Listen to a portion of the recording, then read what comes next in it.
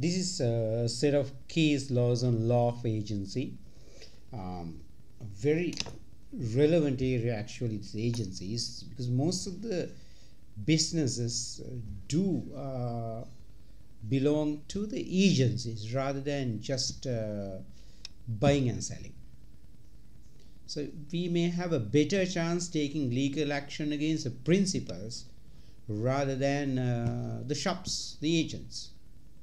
So while we may think about sale of goods as probably the most prevalent law in the world when it comes to business, law of agency is no second. Actually, could be ahead even of sale of sale of goods in some aspects. So it's a very important area. Okay, let's go by one cases. One is the Great Northern Railway versus Sheffield, 1874. The particular case, you know the story here. It's about you don't have to be appointed as an agent. If what you do has done the benefit to the other party, and if it was done as of urgency, if it was done because there was no way to get information from the other party, or get permission from the other party, if it was he who benefited eventually, the court may consider you as an agent out of necessity, and you will be entitled to obtain compensation, just like in this case. Let's get the next one. Yeah, Luxo Limited versus Cooper, 1941. Take a look at the case, please.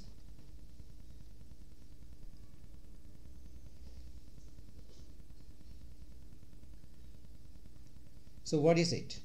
When it comes to commission in agency,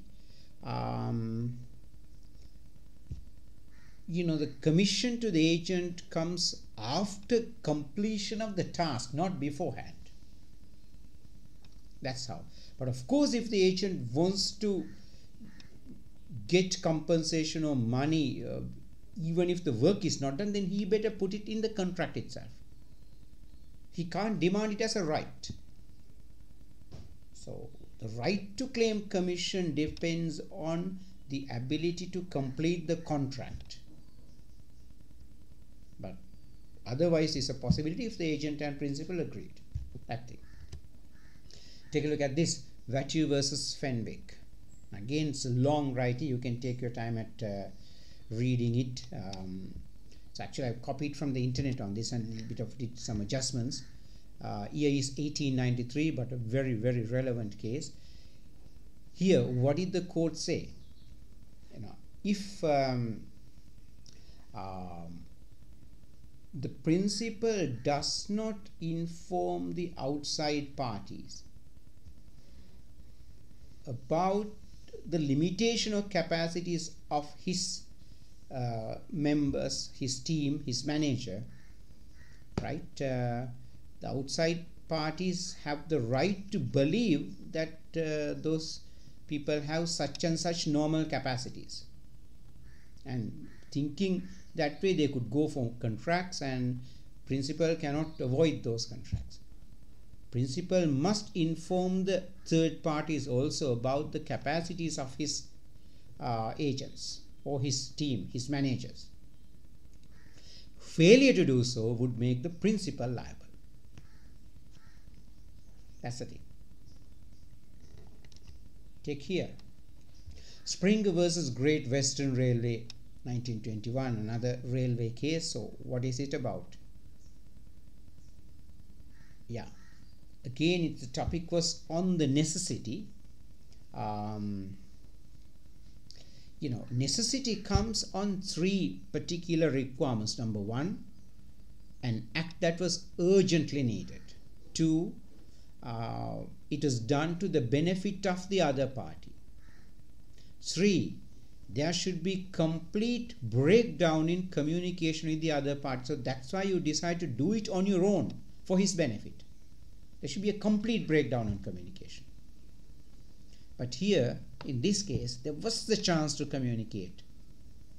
So you cannot use the defense of necessity in the court. Remember, the agency of necessity is determined only by the court. Prager versus Blattspehl Stamp and Heacock Limited was this case. Yeah. So, agency contract is a contract of bona fide. That means in good faith. The good faith element shall be very much visible on the side of the agent as well as the principal. Any lack of bona fide might make the party who was missing out on bona fide be liable. So, agency of necessity or any other agency requires the good faith element. If the agent has not acted in good faith, okay, he would be liable. Armstrong versus Jackson. Now, one thing is, it's not mentioned here. Actually, the principal identified the wrong done by the stockbroker 5 years later. Number of years doesn't matter. You can take legal action from then on. Under contract law, you have 6 years within which to file legal action from the day you identify the wrong done by the other party. So here, yes, he has not done in good faith, and he has misused the confidential information also, and he has sold his shares to the principal without telling that to the principal. Secret profit. So multiple wrongs by the agent here. Lucifero versus Castle. What is that? Again, right? Agent has a duty to act bona fide in good faith to the benefit of the principal. Agent cannot make secret profits. If he does, he can't make a claim. You take a case of a Sri Lankan broker who gets money from both ends. Well, he's not an agent at all, right? Because he's making a secret profit from the other side. We can literally simply refuse to pay him if we know that he has got money from the other side. Because an agent cannot be double agent. That's in spying you can have, right? In movies you can have. In real life, in business, there are no double agents. So, good faith is a must. Andrew versus Ramsey and Company, 1903. What is it? Again, the principal has a right to honesty in agency, good faith in agent. If the agent breaks this sacred vow, that is, right, the commitment, the agent may lose in the legal action. That is a key thing that the court check. Did he really act as the agent of the principal, or did he make secret profit? Did he, make some act which is not bona fide? That's the thing. Adamson versus Jarvis. So again, you can take back and read the case. So what is it about?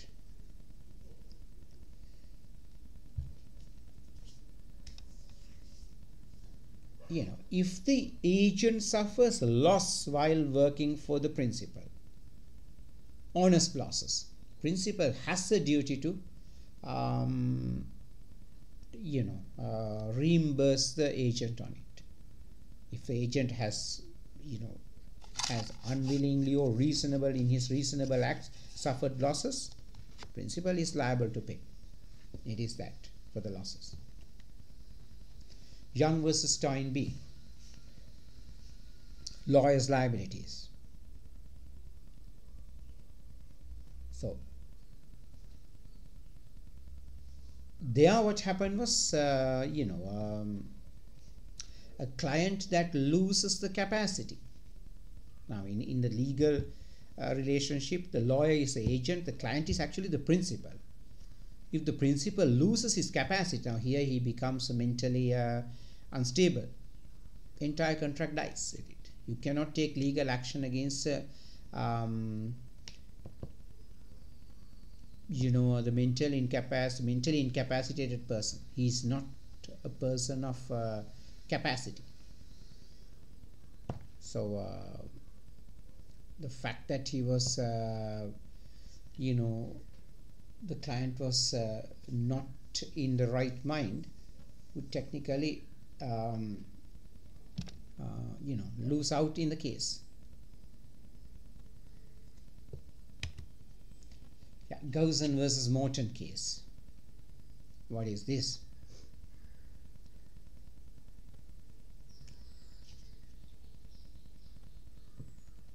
ability by the agent to sell something. In some agents relationships, in actually many agents relationships, principal authorizes the agent to carry on with this contract also, selling.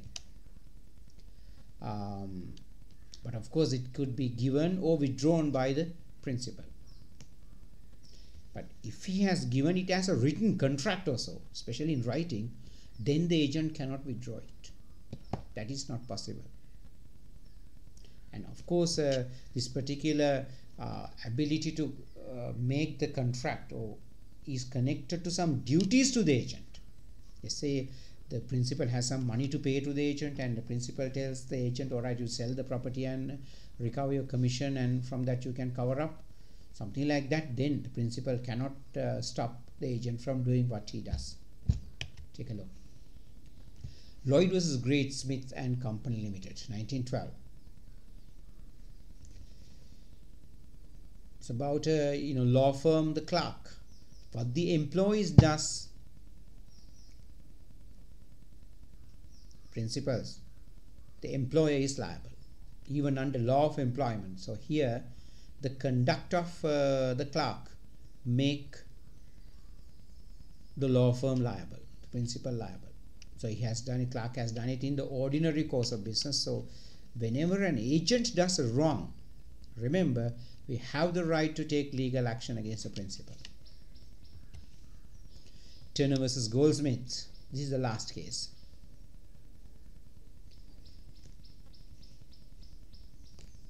If the principal has given a particular contract to the agent that he would be appointed as an agent for a particular period of time, then if it was not done so, the agent has the right to take legal action against the principal, because it is a breach of a contract, breach of contract of agency. So the principal cannot just have too many liberties with an agent. If you appoint an agent as per the contract, then the principal has a duty to honor the contract. If the principal doesn't honor the contract, action can be taken against the principal by the agent. So these are the cases. Hope these cases would help in identifying and understanding very crucial area of law of agency.